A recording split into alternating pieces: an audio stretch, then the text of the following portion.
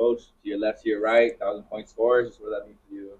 I think it's all about them. Like they've had tremendous careers, and it started before UTBB, but we're grateful that they were able to hit it. Representing our university and our team, and neither one of them knew it was going to happen, but their teammates all knew, and so I'm really proud of them, and that's a milestone you want to reach as a player. But I also know they care more about the end result of the game. So I'm thankful that we also won, so we could all truly celebrate their amazing milestone.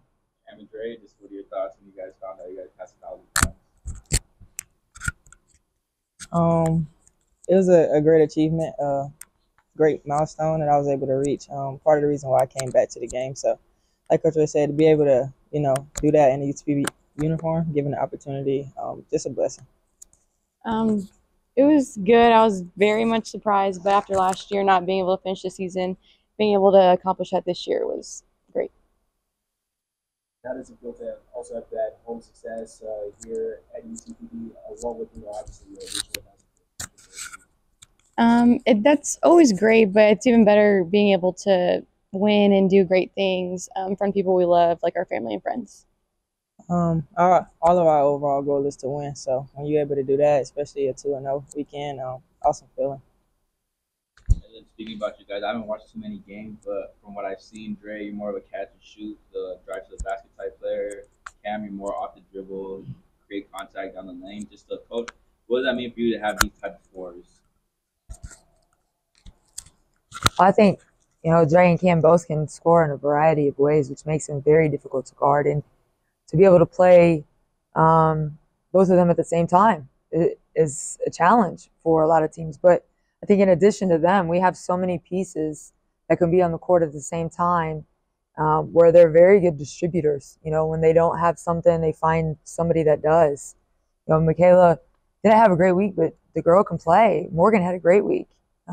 They do a great job of giving the ball to our post players.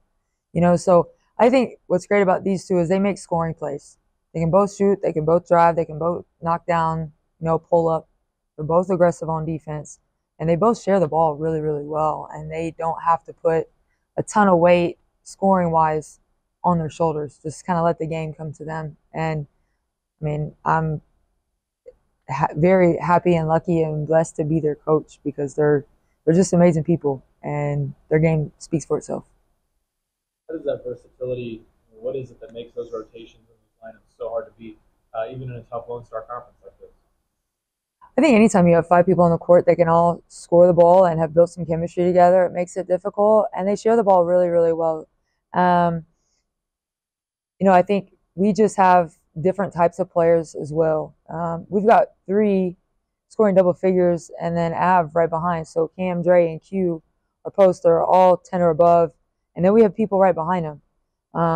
And the fact that it could be anybody's night, and we don't go to the game thinking, Cam, you've got to score 25, or Dre, you've got to score 25. This is our offensive game plan, and everybody has to do their job, and then kind of see how the defense, our opposing team, the defense matches up, and again, just let the game come to them and make adjustments when we need to. And I think sometimes it's great for us to be aggressive, and we have the capability to do that with our athleticism and our speed. But I also think we have people that can really stretch the floor, and we are winning against our opponent every category. And I think one big area are the boards, and I think that's an area that we really kind of dominated at last week, especially Thursday. We pulled more boards down, and Morgan Helgeson was a big key to that.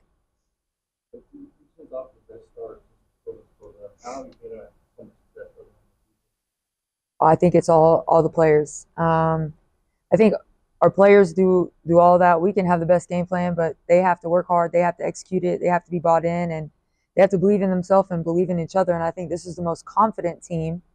And I think experience has helped that.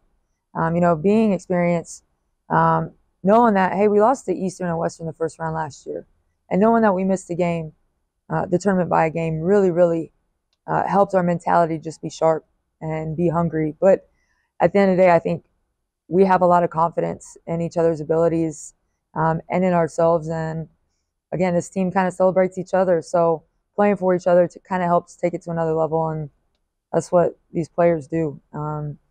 So I think a lot of it has to do with just their drive and their motivation and their desire for the other people in the locker room to be successful. Details about Lubbock Christian University you guys prepare Well, Lubbock Christian is a very good basketball team. I think anybody you play in Lone Star at this point in the season is going to be a game. But Lubbock Christian at Lubbock Christian is kind of another level. They shoot the ball really well. They defend really well. They're second in the league for field goal percentage. They're first in points allowed. So, I mean, our prep started today, kind of like Coach Tolan said. He did more today than he probably would have. I think it's great that we have 3 days to prepare for Lubbock Christian because there's a lot of stuff to prepare for. And going there is definitely a tough place to play. But, we just have to make sure our game plan is solid and our players are fresh and healthy and believe in it and go out there and execute. It's definitely a game that we can win. And that's what we're looking to do. For anybody, really, how do you take that success you've had on the home court and take it on the road with you starting with LC? I like being on the road. I love being at home, but I like being on the road because, especially this week, we don't have any distractions. I mean, it's just basketball.